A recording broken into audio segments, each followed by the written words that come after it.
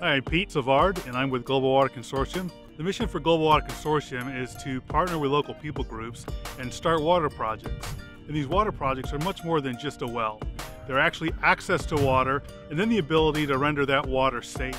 And in doing that, we get to help them develop a business that is self-sustaining and continues to grow long into the future. With Global Water Consortium, the word consortium means that you bring people together. And part of that locally here is with Wagner Subaru. In our project with the outdoors, it was a natural fit. And so they've been very gracious. We were able to host a kickoff party to the #SupForWater event. They've been supporters of our work. They've helped us get audiences with people. They love the outdoors, and we love the outdoors.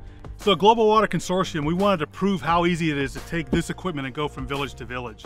So last summer in our #SupForWater event that we kicked off at Wagner Subaru in February, we decided we wanted to take these cases and put them on a stand-up paddleboard.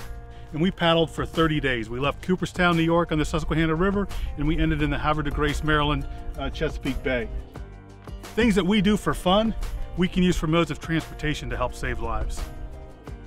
Wagner Subaru, love the experience.